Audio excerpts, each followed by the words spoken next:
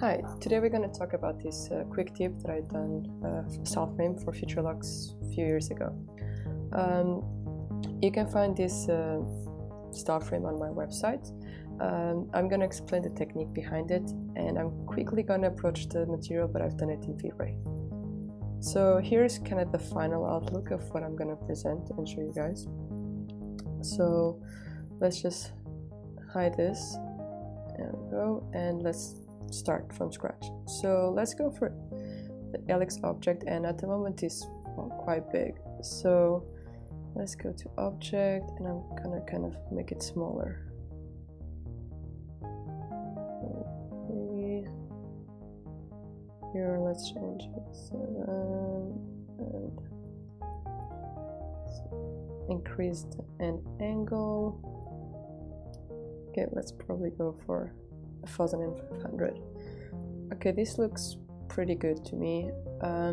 So now let's go to cloner, and I want to duplicate this Helix. So let's change, because now it's on the Y, we need it to be on the X, so let's maybe put 3. Cool, let's just add a few more.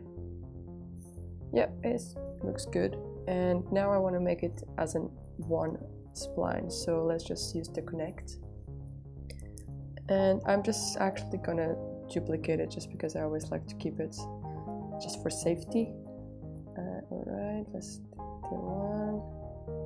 Okay, now if you press C, just make it editable, and now we have it as one spline.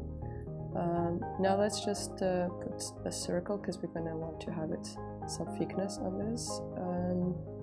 Maybe 0.25. Let's put object sweep nerves, put it in there, and okay. So this is kind of the base for it, and this is really easy, and you can just have a lot of variations from it. Let me just kind of push this along.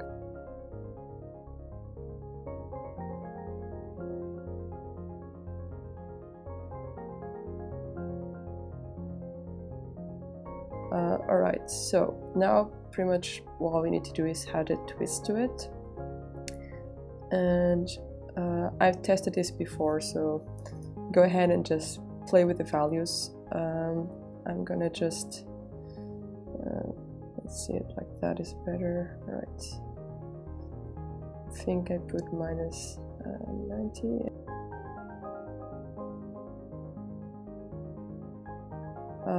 Let's fit it to parent, and all we have to do now is change the angle. Okay. Twisting it a bit. Okay, let's put it back. Okay.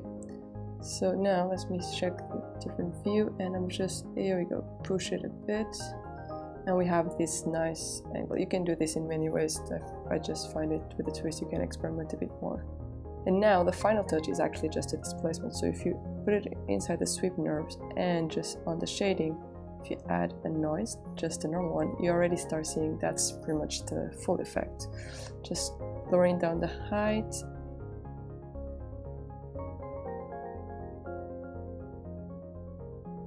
Just actually going to put a, like just move it out a bit.